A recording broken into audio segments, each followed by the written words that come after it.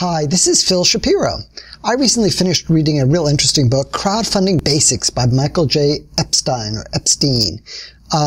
This is a guidebook that is real short. It's 75 pages. And I was a little skeptical at first that I might find useful, interesting kind of info in here.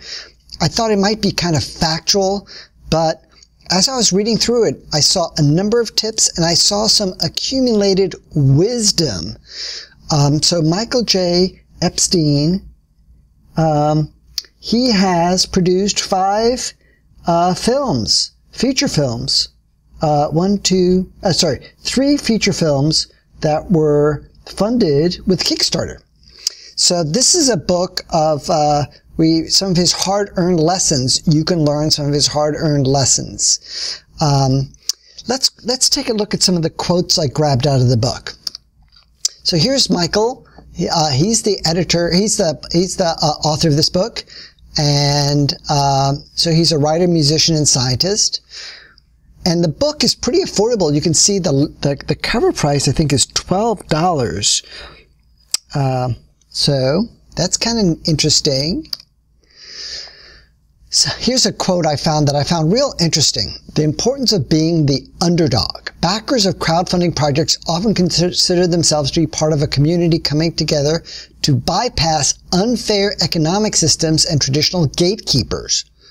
While large-scale professionally organized crowdfunding projects exist, many backers believe crowdfunding campaigns should be used primarily by those without access to traditional sources of funding. Backers want to support the underdog and may look down on founders with access to wealth or traditional investors. So that is interesting. I found that interesting. And then here was some hard-earned wisdom about hidden costs from shipping to backer melt. It is important to remember that your goal must include money to cover campaign and fulfillment costs. It's very common for first-time crowdfunders to vastly underestimate these costs or fail to include a buffer for unexpected changes. And he goes on to explain that in his crowdfunding, there was a large number of international backers, and it became very complex, that the shipping costs.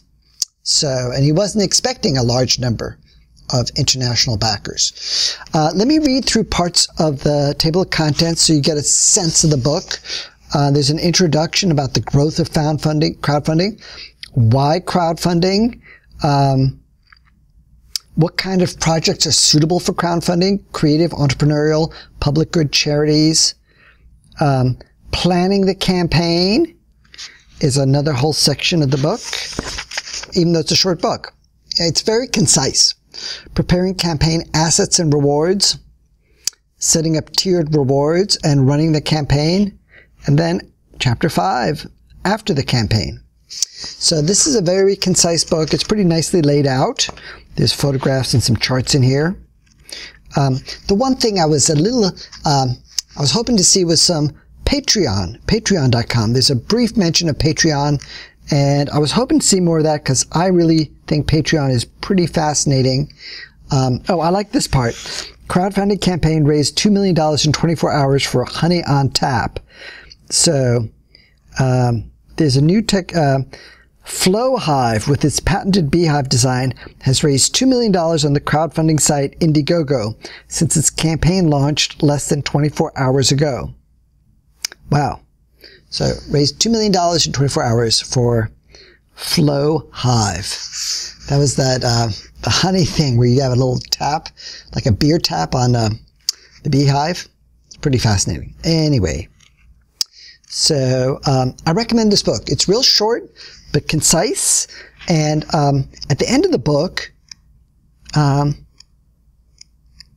there's a little section about other books in the series, in this 30-minute series, and introduction to Google Drive and Docs in 30 minutes. So, and that's a second edition book, which covers the new improvements in Google Drive, in the 2014 and 2015 improvements in Google Docs and Drives. So anyway, I like this book. I think the publisher brings value, and the author is genuine. And there are lots of crowdfunding books out there that I'm really not that excited about because it's easy to write a crowdfunding book. But as a reader, you should be asking, what is the author's accumulated wisdom? And how good are they sharing that accumulated wisdom in a way that's going to be beneficial to you?